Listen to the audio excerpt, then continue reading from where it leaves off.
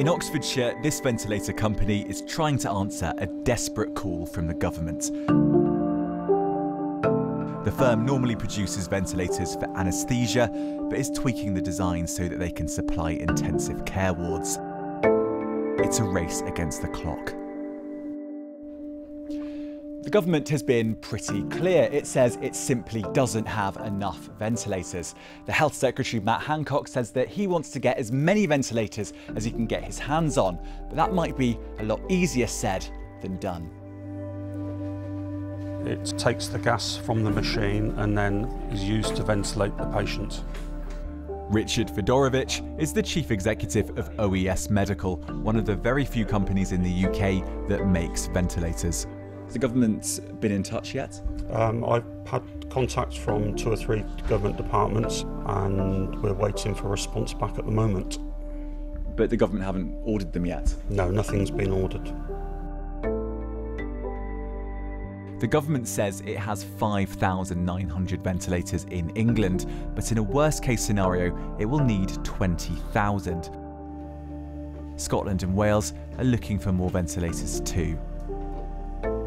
Ventilators are highly specialised bits of medical kit, and as I learnt, trying to make one from scratch represents a massive challenge. In terms of the supply chain, where's everything from?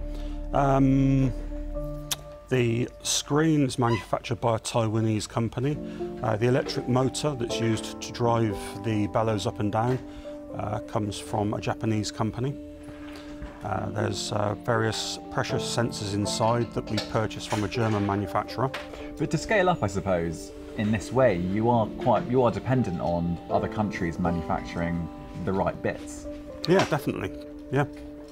And which could be a problem. It could be. In the next few weeks, it's probably impossible to produce large quantities simply because we haven't got the components. In the UK? In the UK. But even if you could scale up these ventilators quickly, there are all sorts of challenges in using them in intensive care wards. You need staff who are trained to nurse and to care for people in that kind of environment with that kind of equipment. And it takes 18 months to train to have a critical care nurse fully trained. So clearly, we're not going to be able to magic those up overnight.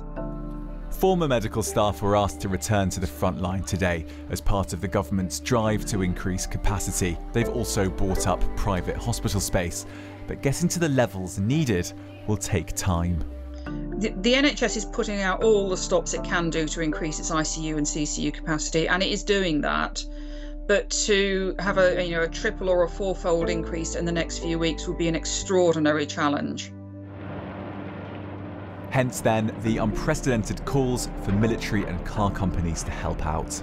We've got high quality engineering in this country, and we want anybody who has the manufacturing capability to turn to manufacture ventilators to do that.